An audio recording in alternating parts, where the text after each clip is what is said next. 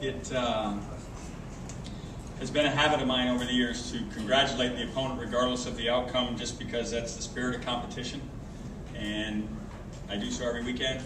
Really want to congratulate Washington State for a program that has been through it and struggled and say what you will. For them to come and fight like they did and play the way they did and take us to the limit, if there is such a thing as the limit. I just want to congratulate Paul and his staff, because I know how hard it is when you're on the mat to get back up and to do that. And I just think it was a great effort by them. And I'm not trying to say that just because I won or we won. I'm trying to say it just because I admire that kind of competition.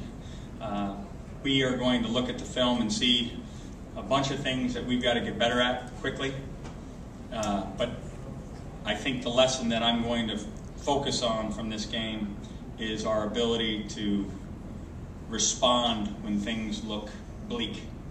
Down 8 points after having turned it over after one possession in the second half, having given up 2 touchdown drives in the opening moments of the second half, and behind to an opponent that everybody's, all week long said it was going to be nothing, no contest, and blah, blah, blah.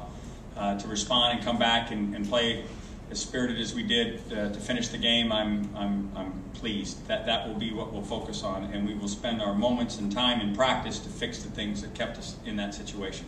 We're going to have to obviously play better to continue to hang around the Pac-10 race, but for a brief time as competitors to look at the abyss and respond the way we did, I'm going to have that be the focus as we go forward.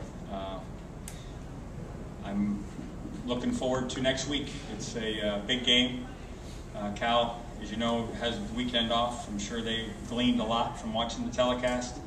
I think they had the week off playing us last year too, so we know that how they'll respond. I think they put 45 points on us last year. So defensively, we've got a tall order. We've got some guys who are dinged up. Nelson Rosario has a sprained ankle. Their x-rays were negative. Dalton Hilliard has a shoulder AC sprain. I don't know the significance. Hopefully not too serious. But this team came in here and meant business, and that's what happens when you play in this conference, or if you play this game. You better understand that it's don't walk out there. It's not for the faint of heart. So looking forward to continuing to build, but I'm fired up about being 3-2. The official came over and told me that they got buzzed right before they kicked the extra point, which obviously was missed. And I'm saying, well, now they're going to, if they score again, they're going to get to have another extra point. So I was kind of twixt in between, is this good news or bad news? But our defense went out there and did an unbelievable job of stopping them on 3rd and 4th down. And again, a defense that had been on the ropes kind of all day.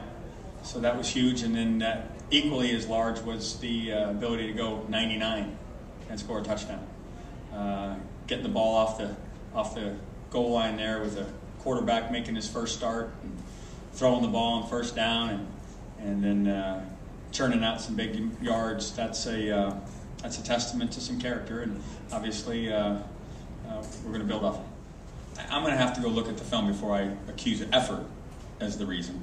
But we looked like we were, when the ball was up in the air, that we were just waiting for it to come back down and not looking like it belonged to us.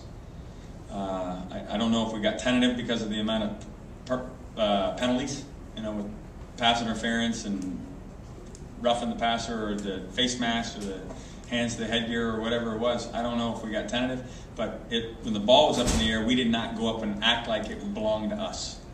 And we've got to get that back. We've got to get that back fast.